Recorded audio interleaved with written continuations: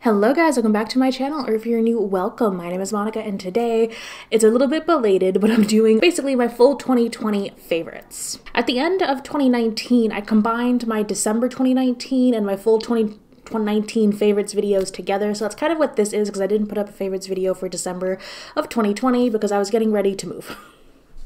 So I went through all of my favorites videos for the entire year of 2020, and then I went through my collection myself and picked out things that I used consistently throughout the whole year and that I just loved.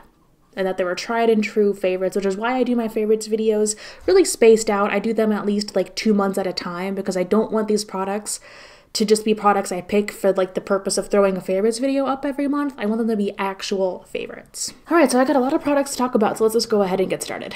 Okay, so first product, let's go with a concealer slash foundation I've loved, Dermacol. This one is finally half empty. I started using it in 2020 as an under eye concealer. I used to only use this as a spot concealer, but I tested it out as a full face foundation, which worked a couple of times, but not like every single time. But as an under eye concealer, it's been spot on, and I'm using it to this day as an under eye concealer. I have this one, which is the very first Dermacol I ever bought. It's actually a couple of years old at this point, and I actually have a backup of this Dermacol, so I kind of wanted to use this up so I could start using the backup and just have that rotate through my collection as usual. But this Dermacol has been so good. It's a shade 210, so it's a tiny bit too dark. Rex just left the room. It's a tiny bit too dark for me, but it doesn't show up too badly under my eyes. I'm wearing it as my under eye concealer today, and I've been wearing it as my under eye concealer for a long time now, and I just love it. Another concealer that I fell in love with in 2020 was from Shop Miss A, and this is the AOA Studio Liquid Concealer. I picked up 2 shades. I have the shades Fair Ivory and Porcelain. Fair Ivory I actually like using as a little bit darker. I like using it as an eye primer, whereas Porcelain I like for under my eyes. This is just such a good, creamy, like full coverage concealer. It is so full coverage you can barely see anything, but it doesn't get cakey or dry. It just looks really, really nice. It's $1 and it lasts like for a good long time, and I love the packaging. I love the squeezy tubes. It's just great. I would really recommend you check these out if you're looking for a good, solid concealer without breaking the bank. There's actually a couple other Shop Miss A products in here, so let me just go with those next. I do have a Shop Miss A affiliate link down in the description box. Do not feel pressured to use that. I just love and get really passionate about really good, affordable products, and so many great products come from Shop Miss A. I'm actually going to, in the next couple of weeks, place a huge like haul order from Shop Miss A, and then a few weeks later, I want to do an updated favorites video. So these are just kind of my current Shop Miss A favorites. Make sure you subscribe, hit the bell icon so you're notified whenever that new video comes out, because I'm very excited for that. All right, a favorite of mine that's been a favorite of mine for years now is the Black Teardrop sponge from Shop Miss A. This is a $1 sponge, and it's the only sponge you'll ever truly need. This is actually wet. It's dry, a little dry, because I just used it to put on my makeup today, so it's a little stained, excuse me. I've got to wash all my sponges later today. But this is $1. It is squishy. It is perfect for makeup application. I use this just for everything. And having this made me like cringe at the thought of like the fact that I used to buy $20 sponges. You do not need to buy $20 sponges when you've got an amazing sponge for $1. I like the Black Teardrop. They have so many different sizes and shapes and colors. They also have the not microfiber. They've got the fuzzy one, like the Junko whatever sponge. They have some of those. They also have different shapes. I just like the Teardrop the best because I like using this to get under my eyes and around my face. But they also have the kind that looks like the Real Technique sponge, you know, that kind of slope side. So they have so many options. They're really affordable. It's been a favorite, and it will continue to be a favorite. All right, next from Shop Miss A, I love their soaps for cleaning your sponges and your brushes. So the sponge soap is just a clear little cake of soap, and by clear I mean that it's smooth. So as you can see, let me see, can I zoom in? So as you can see, it is covered in plastic because I haven't opened this one yet, but it is a smooth, just kind of cake of soap that you would use to clean your sponges. Whereas if you see, this is the brush soap, you see all that texture in there?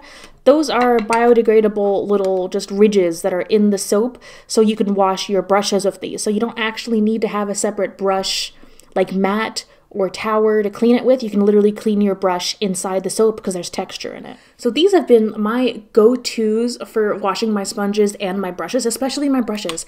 This makes it so quick and easy to wash all of my brushes, whereas like washing my brushes used to be like a 30-minute, 40-minute like process. I can get all of my brushes washed in like less than 20 minutes.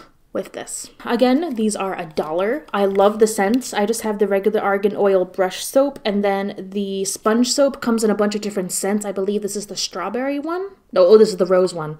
Rose is my favorite, and then strawberry, and then they have like a peach, I think. But I love these. I stocked up on these a while ago because I use them so much. And each one of these will actually last you a long time. I just didn't want to get caught out because last time I thought I had backups and I went to get another one and I was totally out. So then I was like, no, I need these because I love them so much and they make it so quick and easy to wash brushes. And everything is recyclable. Once you finish with this, you can recycle the container. I just love these so much. Okay, let's jump to a kind of random favorite of mine, but it's a product I've literally used all year and I'm actually to the point where I'm just about panning it and I need to buy a new one. This is from Maybelline. This is the Color Tattoo 24-Hour Cream Shadow in the shade Risk Maker. So this is just a black cream shadow. I've been using this in my brows as a brow pomade and it has been perfect. I really like black brows, like stark, cool black brows. And it's pretty hard, especially to find affordable brow products that are made for brows that are actually like black and not just dark, dark, dark brown. So I found this and I thought on a whim, oh, let me just try it on my eyebrows, and it worked. It worked really well. It looks perfect. I was worried about it like budging throughout the day, but I've worn this for over a year in my brows and it looks great every day. It looks great when I'm out and about. It looks great when I'm here home alone all day. But I'm shocked that not only did I like this so much, I used up basically the whole container. You see there's pan like on the sides there. So I'm going to keep using this until I literally run out of product and then I'm going to buy another one. This product by itself for a cream shadow is a little pricey for the drugstore, but with coupons, even without coupons, the fact that I use this as like a daily brow pomade for a year, I think is worth the price. Especially when you look at brow pomades from like Sephora level Sephora level brands that don't come in enough shades and don't work as well as this one. So I'm really, really happy with this. Speaking of brows, my favorite brow gel of the whole last year was the NYX Control Freak Brow Gel. The only downside I have, or the only complaint I have about this, is the size of the spoolie. I wish the spoolie was just a little bit smaller because my brows, I can't use this all the way down or it'll make a mess down here. So I normally just use the tip and just use the tip to go and put product all the way through. But this is one of the best affordable dupes for the ABH Clear Brow Gel. And I liked the ABH Clear Brow Gel because it held everything in place and made my brows a little crunchy. If you do not like crunchy brows, you're not gonna like this. But I like it because I have thick curly hair. So I have thick curly hair. And that translates to my brows as well. So for my brow hairs, not only do I have to pluck and shave my face constantly, that's another story, but if I do not keep them in place and like glue them down essentially, my brow hairs will go bloop, bloop, and they'll just go everywhere. So that's why I like a really thick and crunchy brow gel, and this is perfection. I feel like a little bit of a broken record at this point, but this is my favorite affordable mascara and favorite mascara of all time, the Essence Lash Princess False Lash Effect Mascara, otherwise known as the Essence Mascara in the green tube. This, it's literally perfection in a bottle. It's got an amazing, slightly tapered spoolie. Is it called a spoolie on here? A lash applicator? I guess we'll call it that. I love the packaging. Honestly, it looks very cute, which, you know, for an affordable brand, I sometimes see like packaging gets skimped on with affordable brands, but this packaging looks amazing. I like the size. I love the little handle here. It's got little grippies so you can actually open it up. The formula itself is fantastic and amazing. I just love how much curl and lift and separation this gives my lashes, and it lasts all day, and it makes me actually look like I'm wearing falsies, which is something I can say I've not seen from any other mascara. And the fact that this is only between $3.99 and $4.99 depending on where you get it is just the cherry on top. Let's talk about a highlighter that's been my favorite for a while, but I kind of rediscovered in 2020 and really loved. This is once again the Becca Royal Glow Highlighter.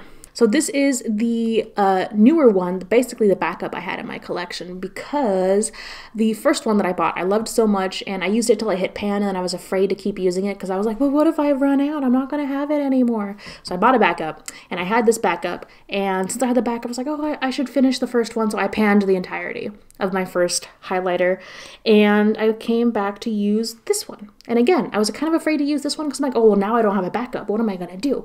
But I love the highlighter, and I was like, Monica, it's stupid to like have something that you love and then not use it. So I started using it a little bit again in 2020, and I remembered how much I love this highlighter.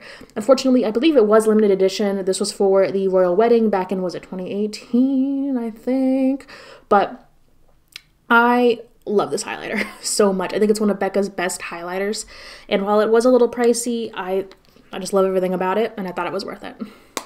Okay, last but certainly not least, let's talk about my favorite liquid shadows from the year. I think 2020 was really the year of like the liquid shadow for me and finding ones that I loved. First off, we have all of these from Covergirl. So these are the Covergirl Exhibitionist liquid shadows. I did a video comparing these to another, I believe it was the e.l.f. I was testing affordable dupes for the Stila Glitter and Glows, and spoiler alert, these were amazing. I've got, I think most of the shades that they have here, they're numbered, so they don't actually have names. I have shades 1, 2, 3, 4, 5, and 6. So the first 6, I think there's a couple other darker shades, but for me personally, I don't like dark liquid shadows, because for me, a liquid shadow I like using as a pop on my lid. So I haven't really used anything too dark, but I love these. They're a little pricey for the drugstore, but really affordable when you compare them to like Stila's and to the next favorite that I have down here. I love the packaging. Applicator is great. Again, I think these are the best affordable dupes for the Stilas if you're looking for something along those lines. Now for my totally favorite product for all of 2020. I think this is my favorite new discovery of 2020, and this was the Natasha Denona Chromium Liquid Shadows. I got all 5 of the shades, and I love them. I love them so much. They're so pretty. And again, I did a whole video about these and really went in detail. I did swatches, I did eye swatches, I did hand swatches, I did looks. I love these. I love these so much, especially using them now with my Pan That palette for 2021, the Lila palette from Natasha Denona. But these are just so good. They're expensive. They're a luxury splurge, if you will, but they're so pretty, and I like them, and you can get a good look in like 5 minutes. Oh my god. I love these so much. So there we have it. So those are all of my favorites from 2020. Let me know down below what your favorite product from 2020 was, and I cannot wait to see you in my next video. Bye.